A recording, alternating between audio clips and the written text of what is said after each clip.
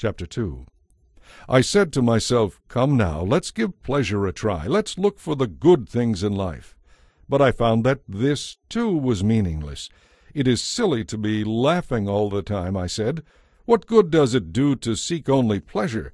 After much thought, I decided to cheer myself with wine. While still seeking wisdom, I clutched at foolishness. In this way, I hope to experience the only happiness most people find during their brief life in this world. I also tried to find meaning by building huge homes for myself and by planting beautiful vineyards. I made gardens and parks, filling them with all kinds of fruit trees. I built reservoirs to collect the water, to irrigate my many flourishing groves. I bought slaves, both men and women, and others were born into my household. I also owned great herds and flocks, more than any of the kings who lived in Jerusalem before me. I collected great sums of silver and gold, the treasure of many kings and provinces. I hired wonderful singers, both men and women, and had many beautiful concubines. I had everything a man could desire. So I became greater than any of the kings who ruled in Jerusalem before me. And with it all I remained clear-eyed so that I could evaluate all these things. Anything I wanted I took. I did not restrain myself from any joy.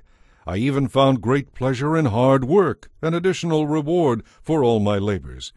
But as I looked at everything I had worked so hard to accomplish, it was all so meaningless.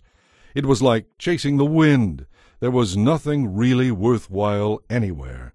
So I decided to compare wisdom and folly, and anyone else would come to the same conclusions I did.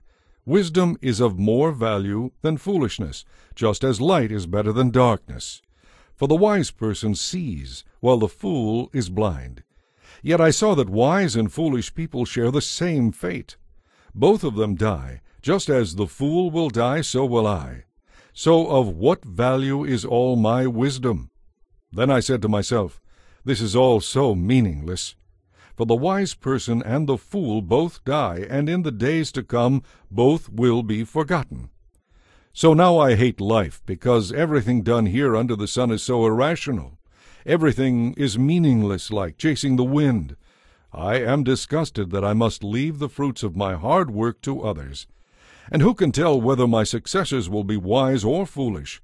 And yet they will control everything I have gained by my skill and hard work. How meaningless!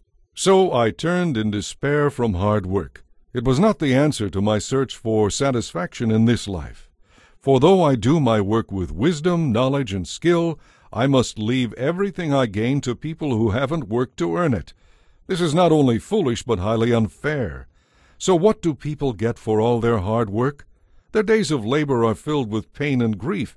Even at night they cannot rest. It is all utterly meaningless.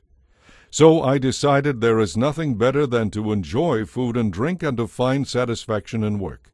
Then I realized that this pleasure is from the hand of God. For who can eat or enjoy anything apart from Him? God gives wisdom, knowledge, and joy to those who please Him. But if a sinner becomes wealthy, God takes the wealth away and gives it to those who please Him. Even this, however, is meaningless, like chasing the wind.